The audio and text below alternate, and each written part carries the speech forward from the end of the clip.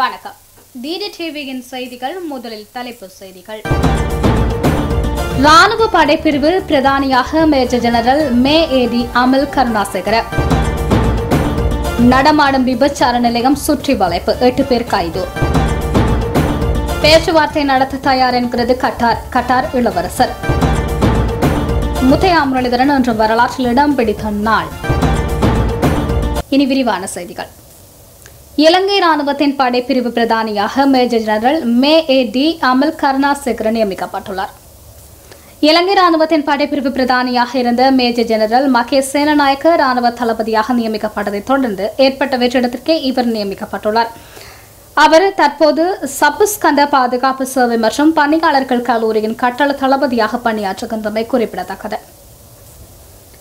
பம்பலப்பட்டிய காலி வீதி பாலத்தின் அருகாமையில் நடமாடும் விபச்சார நிலையம் ஒன்று போலீசாரால் சுற்றி வளைக்கப்பட்டுள்ளது. இதன்போது 7 பெண்கள் மற்றும் ஆண் ஒருவர் கைது செய்யப்பட்டுள்ளனர். வலான குற்றத்தடுப்பு பிரிவு அதிகாரிகளுக்கு கிடைக்கப்பெற்ற தகவலுக்கு அமைய இந்த சுற்றி வளைப்பு மேற்கொள்ளப்பட்டுள்ளதாக போலீஸ் ஊடக பிரிவு தெரிவித்துள்ளது. இதன்போது விபச்சார நடவடிக்கைகளுக்கு பயன்படுத்திய சிற்றுந்து மற்றும் முச்சக்கர வண்டி என்பன கைப்பற்றப்பட்டன. சவுதி உள்ளிட்ட 4 நாடுகள் கட்டாருடன் கொண்டுள்ள சர்ச்சையை தீர்க்கும் வகையில் பேச்சுவார்த்தை நடத்த தயார் என கட்டார் இளவரசர் தெரிவித்துள்ளார்.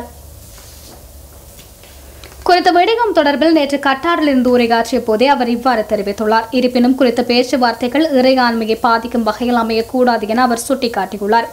குறித்த விடயம் தொடர்பில் அவர் தொடர்ந்து உரையாற்றுகையில், கட்டார் மீது சவுதி உள்ளிட்ட 4 நாடுகள் மேற்கொண்ட முற்றுகையானது அநியாயமானது. இருப்பினும் அது கட்டாரின் நடவடிக்கைகளை பாதிக்கவில்லை. வழமை போல நடவடிக்கைகள் தொடர்கின்றன என தெரிவித்தார்.